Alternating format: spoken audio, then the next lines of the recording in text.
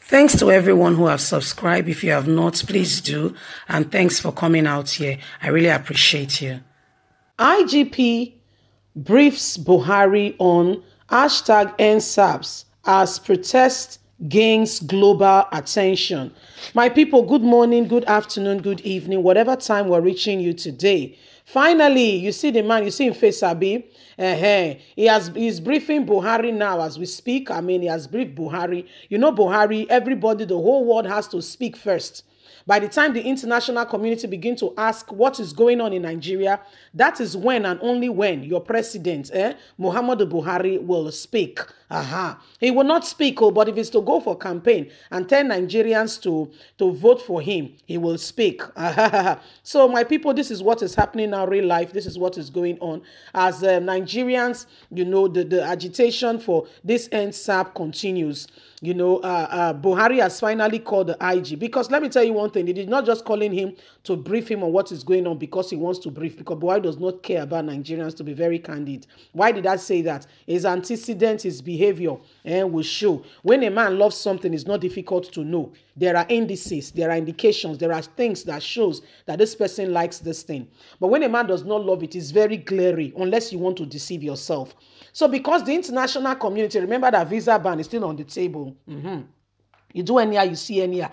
Since they will not, develop the nation, the United States of America, Great Britain, Canada will continue to threaten them with this visa ban. So he has finally called on the IGP. If you have not heard, please, today we have posted to you that the UK, that the United Kingdom has released a statement with regards to EndSARS and is addressing Nigerian government to please stand up and, stop disrupting people that are carrying out a peaceful protest. It is important. We'll feed you on all that very soon.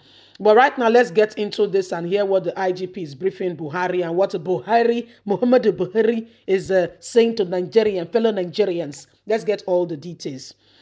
IGP briefs Buhari as EndSARS gains global recognition. The Inspector General of Police, Adamu Mahmood, has briefed the President, Major General Muhammadu Buhari, retired, on the ongoing #EndSARS protest in Nigeria.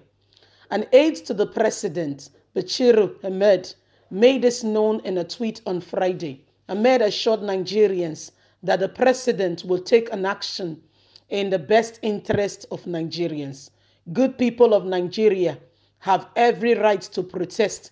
The #police brutality or anything they see is not going well. The president was briefed yesterday by IG of Police. I am very sure actions will be taken and the best interest of Nigerians EndSARS protest, he tweeted.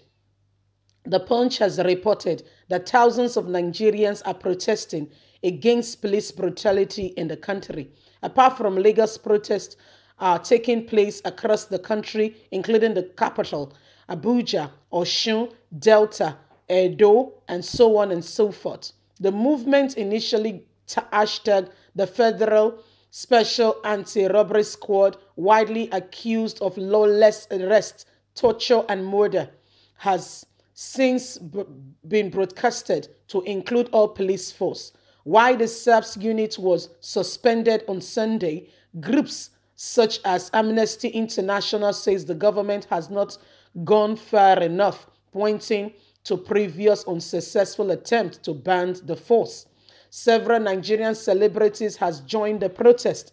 As we speak, the international community is beginning to respond to Nigerian government to take action against police brutality against her fellow citizens. Well, I had to use that tune because it's we're talking about Muhammadu Buhari.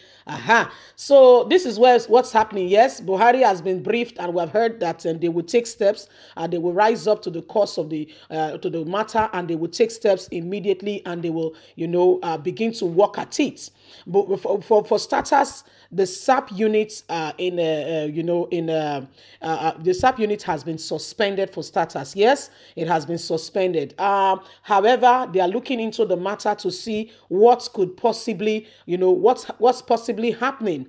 Where can we go from here? Where do we go from here? What's happening? How do we achieve more? What can we do to protect lives and property of Nigerians? Because if we keep quiet, silence, they say, is consensus. If I ask you a question and say, do you like it? I say, it means that you're indifferent. You don't mind, you see? Yeah. So I can go ahead and do it. And I'll say, you did not protest. You did not say no. And of course, I'm right. Even in the course of law, silence, they say, is consensus. So my people, Nigerians, we must rise up to the truth. We must stop allowing oppression to continue in this country and behaving as if it is normal. It is not normal. Let's not get used to being oppressed. It is not a way of life. It is not part of the fundamental human right. Oppression is bad in any way, form, or kind, and we should not allow it to continue. Nigerians, you must rise up and not allow, the police is supposed to be there to protect lives and property, to protect fellow Nigerians, to protect our culture, to protect us, and to deal with, and discipline unruly behavior that is a threat to fundamental human rights and reasoning. This is not the first country where protest is going on. For crying out loud, this is not the first country. Have you seen the protests going on in America? Have you seen the protests going on in other parts of the nations of the world? Do they go about killing people, throwing tear gas at them? Shame on you, Nigerian police. Shame. You must stop this act, and you must stop it now. You must stop the oppression and the harassment on Nigerians. What is it? Can a young boy not have his own money? People are working, and guess what? People are doing things on the internet, are doing stuff, and are making money, apart from fraudulent activity, apart from cyber crime. People know their way around, designing websites, helping people to manage their sites, and are making money. So why do you think that everybody that has a laptop is committing a crime? It shows the level of intelligence. It shows that they are not vast, they are not well trained. There are indices, there are ways to identify people who are engaging in crimes, and there are ways to identify these individuals and to not to harass the common man on the street who is genuinely having a struggle to make things better for himself and his family. So Nigerians, they said they briefed Muhammad Buhari. So we are waiting to hear from the President of the Federal Republic of Nigeria to see how he will address fellow Nigerians. That's the way it speaks to us. Fellow Nigerians, is a struggle to speak that way, I must tell you. You have to stay on course, not to be distracted. You see, Nigerians, so we must rise up to the truth. And please, if you have not joined #EndThis, you're not doing well. And again, apart from this whole hashtag thing, in your own little corner, please pray for Nigeria. Please pray for this country. It belongs to every one of us. If this country caves in, it will not just cave in itself. Human being will go with it, and we don't want that. We don't want that. Needlessly, sons and daughters have died, and that's why people are crying out, end this brutality. It's unnecessary. So please, speak up. Don't stay on the sideline and say it's not my business. You doing that is wrong. Bye for now.